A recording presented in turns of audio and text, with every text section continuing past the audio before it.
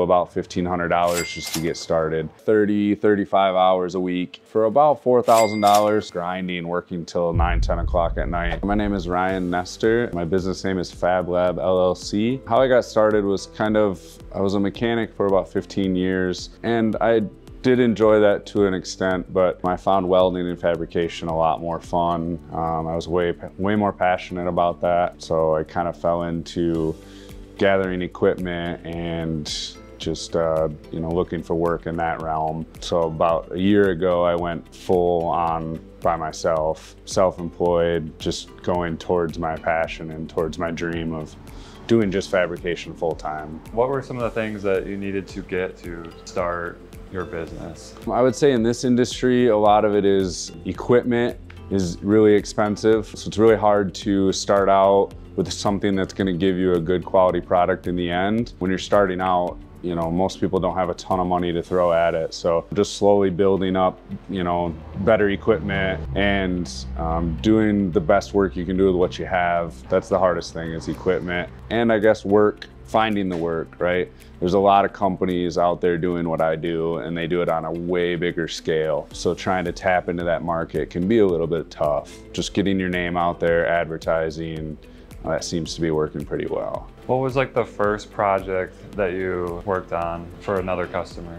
I wouldn't say the biggest. The most crucial one that I did recently was a kayak rack for inside a trailer. It was all aluminum, so that's just kind of a tedious process to weld all that. It takes a long time. So just designing that to meet the customer's expectations and to make sure it was going to hold up and last. What are some investments that you had to make to get started? Investments to get started, I mean, like just a generic welder to do steel welding, for instance. If you're only going to do steel, that welder is going to cost you about $1,500 just to get started. There's cheaper versions out there, and technology has helped a lot of people get into the market because the cheaper technology is getting better. So I would say, your first initial investment, you're going to spend $1,000 to $1,500 on a good quality welder to take on these projects. What are some of your day-to-days look like, or week to weeks? It really depends on the week, obviously, the workload. But a lot of it is scheduling out, your days so you have enough time, because it's very easy to run yourself out of time in a day, because you got to plan for the time to go to the hardware store to get materials, go to the steel yard to get sheets of steel. And then, if you get rolling and you run out of gas for your welder, well, now you got to go to the welding shop to get some gas. So I'd say day to day, it's a lot of trying to plan in the morning what your day looks like, and then trying to navigate that. And if it doesn't go exactly by plan, that's okay. And that's been tough for me on my own to navigate a little bit, is the day-to-day changes. I mean, you have a plan for the morning, but that doesn't mean what it's gonna look like at the end of the day. So just trying to roll with the punches as they come. On average, I'm probably working, 30, 35 hours a week. My kids are a little bit older and they're really busy. They have a busy lifestyle. So me jumping into the self-employed, I've given myself a little bit of opportunity there to take on these bigger projects that pay better, but then give me the flexibility to make my schedule how I need it to be. Working that 50, 55 hour a week just to get that overtime, just to make it. There's easier ways to do it. And if you get your name out there and you do good quality work, you'll easily replace your income and then add to it. Within a few years, you should be making considerably more than you were as a W-2 employee. And what are some of the projects that you're working on? Are they custom projects? Are they fixing things? What does that look like? The custom world, I'm still trying to tap into a little bit, and that's why the CNC plasma table should kind of help with that. That kind of opens up my capabilities to a lot more of signs for companies, logos, custom signs they want for in their house or for a wedding or whatever that may be. It kind of goes in spurts. So right now it's been a little more custom stuff, but I do get into where I work with a few landscapers and stuff, and they have their trailers and their dump trailers, and you know, they use them things every day and they're rough on them, so they'll break welds and they'll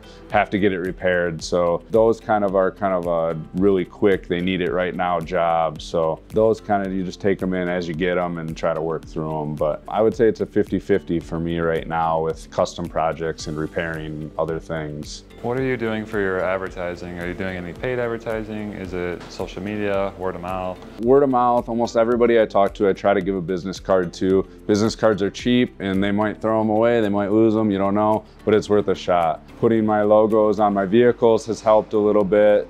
And then social media has been the biggest one for me. I make Facebook ads, pay for those. Those do okay. You can kind of spend a lot of money and not really get a lot out of it though, so you gotta be careful. But social media, and that's usually the best in the area, I think. And then what are some of the expenses that come with this business outside of the equipment? So one thing to keep in mind when you're looking into starting a business of this nature, of repairing things, is you need to have good liability insurance. You need to have a little bit of capital set aside for those unexpected things and a good place to do the work in. What I see a lot is people start a business and they don't plan for insurance. They don't plan for their workman's comp. They don't plan for health insurance. You know, when you go self-employed, when you go out on your own, that is all you. You have to take care of all of that. And before you know it, you have $1,000 a month in just money going out for health insurance, you know, business insurance. And then, you know, you want to advertise and you want to do shirts and hats, and that all costs money. And that money's got to come from somewhere. So make sure that you do your research in the market to make sure you're charging enough. When you're fixing someone else's equipment, are they bringing that to you or are you going to them? What does that look like? So it depends on the piece of equipment. Sometimes it's not great for them to move that equipment, or maybe they just don't have time. So ideally I'd like to do the equipment, you know, any repair or any building here, because everything's right here. All my tools, all my welders, and a chain fall lift if I gotta lift heavy stuff. But I am able to go out in the world and do things there too. So there is definitely a market in the mobile welding and the mobile area, but just keep in mind you have to have different equipment for that. You're out in the elements, you know, they're gonna call you when it's 2 foot of snow on the ground to come weld something, and just keep that in mind. Like, is that the work you wanna do, or do you wanna be in a building dry, warm, working? So just, you know, keep in mind what you want to do and where you want to go with it. Have that goal and have that thing just kind of set out to go towards. What is one of like the longest projects that you've worked on? How long did that take, and what's one of like the quickest projects? I'd say the longest project would be, I did a lot of work for another company, so I kind of would sublet for them. So I'd say my longest project is about a week-long project of building a truck for them with a flatbed and toolboxes and a lift gate and a crane. So building a service truck has probably been my longest project, start to finish. You know, you just start with a bare truck with no bed on it. You install the bed, you install the crane, you have to wire all that with strobes and stuff like that. So that is another thing I kind of venture into, is building service trucks as well. For like a CNC cut that's like a minute long, that's probably one of your quicker ends. Yeah, it can be. The design with CNC is where you really spend your time. One thing you got to think about when you're cutting stuff, you know, if you're cutting a letter out, if you're cutting an A out, let's say, the center of that A, if you don't bridge it across, if you don't connect it to the other, that center is going to fall out, and then you're just going to have kind of a big blob. The design, taking your time doing the design, is where the CNC stuff takes your time. As you do it more, you're going to get more proficient at it, but you got to make sure that you really look at that design and you really spend time with it, because if you put a sheet of steel on here and it's, you know, you spend $350 on a sheet of steel and you mess it up, well, the customer's not going to pay you for that. So, I mean, you've got to make sure you do it right. So, but you know, once you have it loaded and once you have it in there, then it's you know, a minute, 2-minute cut and you're done. And then how much does something like that sign right there cost? Something like this would probably sell for $25 in raw steel form. And if you wanted to paint it, I mean, probably add about $10, $15. So, I mean, $30, $35 is probably a normal price for something like that. And are you shipping those out, or is it local customers? So right now it's been local customers. I'd like to say I'd like to get into the, you know, shipping out and doing stuff. A lot of people that have these do a lot of work on Etsy and stuff like that. And, you know, those guys are shipping multiple orders out every day. You know, it's tough for me because I have a lot of different customers. It's tough for me to find time to get to the post office and to get it shipped out. And that's, for me, time is everything right now. So going forward, what are your future plans? How do you plan to grow? What does that look like?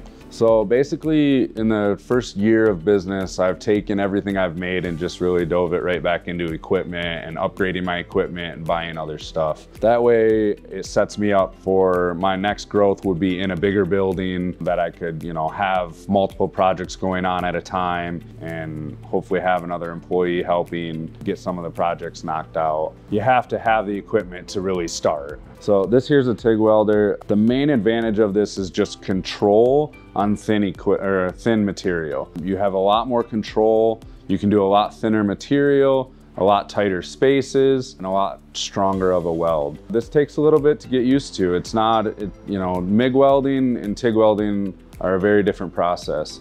So MIG welding, you know, the wire is coming out of the MIG welder, and that's what's actually your filler material, is this wire coming out of here. That's a big spool in the machine. A TIG welder, this is what's creating the arc, but you're feeding in the material. You're feeding in a filler rod. So it takes a little more practice because you got to feed it in at the right time. You got to really pay attention to the puddle and when the material gets soft to really add the filler rod. So I would say this is a lot harder to learn, but take your time and learn it. It will pay off in the end if you know how to TIG weld. And how much does something like this cost? This one comes from Lincoln. They were running a deal on them for a little bit. I don't think they're doing that now, but I think this one runs about $2,200. Now that being said, you have to have 100% argon for it. So that tank will cost you about $300 or $400. And of course, you've got to have a welding helmet to protect yourself. So I would say all in, to start out TIG welding in this form, in a Lincoln, you're gonna probably be about $3,000 to start up. There are a lot of cheaper versions out there that I wouldn't say are necessarily bad. I would just say that maybe the warranty and the longevity of the machine is probably not there. So I went with Lincoln because it's a trusted brand. It's been around for a really long time. And the welding company that I buy all my supplies from supports them very well. If there's ever an issue, they take care of it right away. So to me, that meant more. Where did you learn to weld? And do you have to go to school to weld? Do you need licenses? How does that work? It depends on the type of work you're doing, whether you need to be a certified welder or not. I have not jumped into that yet because I'm not doing any structural welding or anything like that. Most stuff I'm doing is like intercooler piping or just aluminum, custom built things for different cars, stuff like that. So I don't really need to be certified in that. Where I learned how to do it, I went to school when I was younger, and then I kind of quit using it. I'd say about 2 years ago, I was like, you know what, I really miss doing that. And so I kind of took it up, and I had to relearn it, and it took time. And I still got a lot to learn. It's not, you know, it's not something you're just gonna go in and be really good at right away.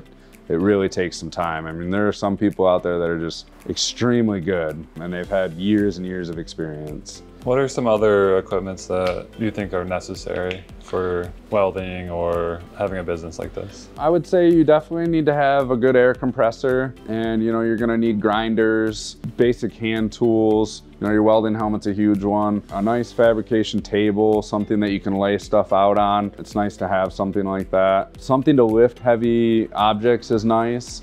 We have an I-beam in the barn that we can use. Also, you can get away with a cherry picker, something like that. Just have something to lift heavy stuff, because if you're gonna get into welding, chances are you're gonna get into heavy things. So can you tell us a little bit about the CNC? Yeah, the CNC plasma table is nothing more than just the CNC table itself is running wherever you tell it to. So when you create an image, you move that into a CAD program and it gives it what they call as a G code. The computer will like put out a G code, and it's really long and it's just a bunch of numbers, really tough to understand, but the computer knows how to, or the machine knows how to recognize that. The computer will tell it the pattern, the code, where to go, and then it will tell it when to fire the plasma tape or the plasma cutter itself, which will essentially cut out what you ask it to cut out. And how much does something like this cost? There are a lot of versions out there now. There's like a Langmar that they make that's pretty plug and play. Those are about, you can get like a 2 foot by 4 foot for about $4,000 to start. You still need to get a plasma cutter, and you're still gonna need just miscellaneous things. So I would say you could start out with a really small table for about $4,000 to $5,000 to get started. This table here is it's a 4x8.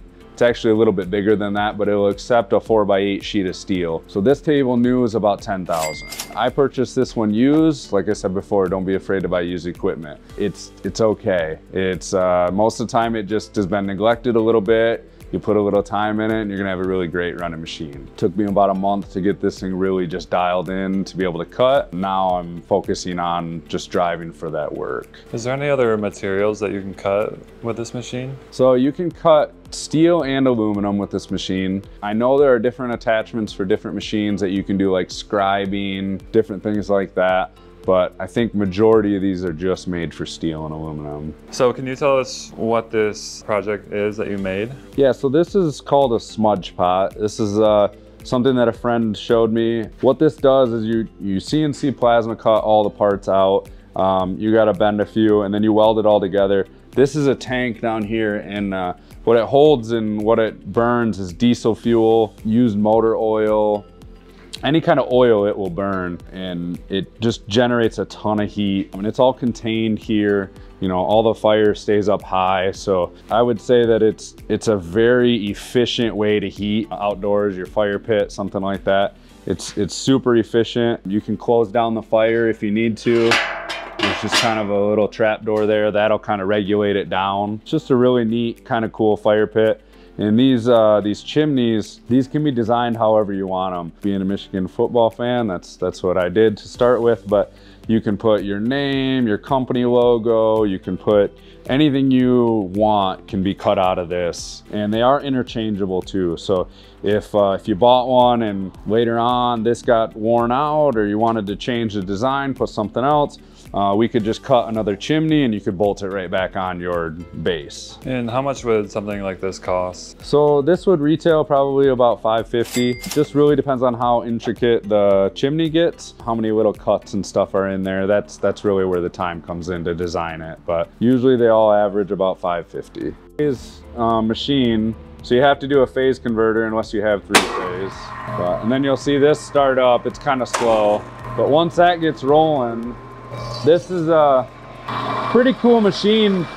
So like, instead of sitting at the drill press and drilling out holes, you can set this right here.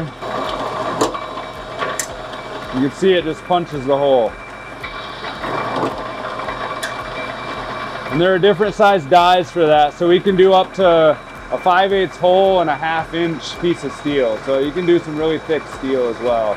Over there, it'll cut angle iron, flat stock. It'll shear this off.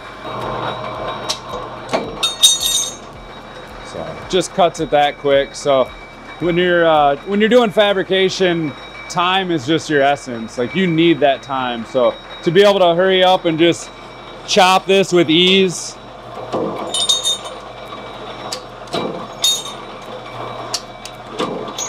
I mean, it'll just sit there and cut it over and over and over. So this is a really cool old piece of equipment. How old is it? I don't honestly know. I gotta say it was probably made in the 60s. But you talk about expenses and you talk about that stuff, right? So you find this on Marketplace and you're like, all right, it's 800 bucks. It's really cool. Like, I need this. It's gonna be great. And then you're like, oh, it's 3-phase. So now I need a phase converter. Well, phase converter, those are anywhere from $500 to $1,000. Then you got to have an electrician come and wire it all up for you. So just to get this up and running after I bought it was another $1,000. So it's just be careful with the equipment that you're buying. Make sure you have the electricity to power it. You have the means to lift it and move it and operate it. You said that one sheet of steel is about $350. How many projects can you get out of that? So it depends on your thickness of the steel. 350 would be quite a bit thicker steel. Most signs like this is 16 gauge. So I can buy a sheet of this 16 gauge for about, I wanna say 150 bucks. And I could probably get 20 of those signs out of it. Just guessing. That's where your money comes in, is the repetitive over and over and over. Once you find something that sells, the one avenue I think we're gonna try next is like football signs for local kids that you can do their name and their number in and have their logo. And I think that that would be a really cool seller. So you gotta have a little bit of capital, I guess, to buy some material and be able to cut stuff out and put it up in hopes to sell, because it really just takes that one thing to really click that everybody wants, and then, you know, it'll take off. But I'd save a lot of scraps. You know, when there's a project left over, save that scrap and really just try stuff. You know, it doesn't hurt to cut a little thing out and post it up for sale, and maybe you get a hit on it, maybe you don't. And if you don't, you only have a couple dollars in it. It's not the end of the world. What are 3 tips of advice for other entrepreneurs? I would say really sit down. Number 1, do your homework. Do your homework on the people that are already doing what you're doing. You know, somebody that's been in business for a long time, they know what they're doing. Find out what they're charging, find out how they're structured, how they're doing things. If you're kind of going into an avenue that nobody's really doing, so you can still do that research. Find out your cost, but really pay attention to your cost and what it's gonna cost to operate every single month. Beyond that, have a goal set inside. You know, it's gonna seem really unachievable at first. It really is, but think of it as a ladder. I mean, if you just gotta climb one step at a time. You're never gonna make it to the top just overnight. It's just not gonna happen. It's a lot of nights of grinding, working till 9, 10 o'clock at night, but you have to put in that grind to really appreciate it in the end. I guess the other thing, and I would say with businesses, is just be careful with debt in the beginning. It's really easy to go get a brand new truck that you think you need for the business, to go buy that brand new piece of equipment. You know, that's all well and good, but when that payment comes every month, and if you are a little slow, that money's got to come from somewhere. So just kind of, you know, I would say try to build your equipment and your vehicles and your stuff as you grow. It's okay to start with a used truck. It's okay to start with used equipment. Nobody's gonna look down on you, and most people in this kind of industry, in any trades, I would say, they're gonna respect that you're out there trying and you're out there hustling and you're working every day. That's what they wanna see. The flashy trucks, the flashy equipment, it's nice, but in the end, it's not really gonna do a lot for you.